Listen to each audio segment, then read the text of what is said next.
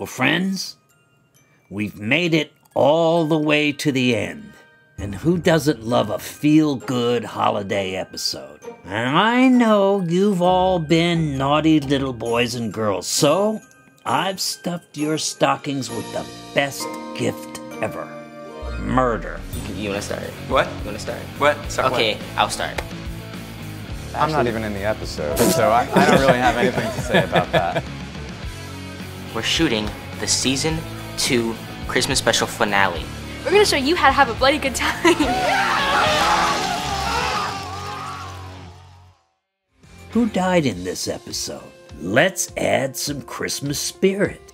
Dashing through the snow in a one-horse open sleigh.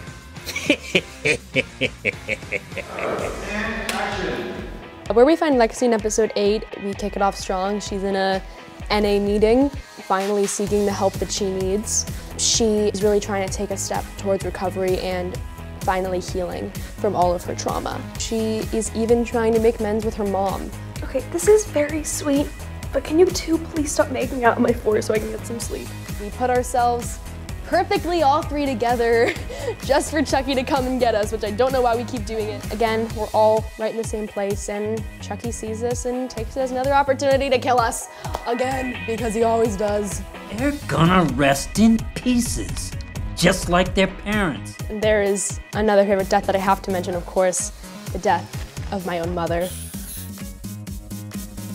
Your favorite death is watching your mom get cut in half? Okay, not watching my mother get cut in half. I think it's the craziest death. Only on Chucky. Only, it just is. Don Mancini, I don't know how he comes up with this stuff, but it's amazing. Got it. Got it. Thanks for spraying me with blood. You're welcome. Mwah.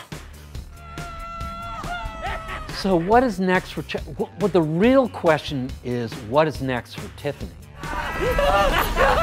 I know, as far as Chucky goes, he wants to kill her. Next for Nika could be a lot of things. I think first on the list is killing Jennifer Tilly / Tiffany Valentine. I really think she deserves it. I think it's gotta be a war. You know, I'm just waiting for what Don's gonna come up with. I don't really know what's gonna happen with our characters. I don't know, I think it's gonna be... Big things. Big things. I saved 208 so I could watch it as an audience member, so I don't even know.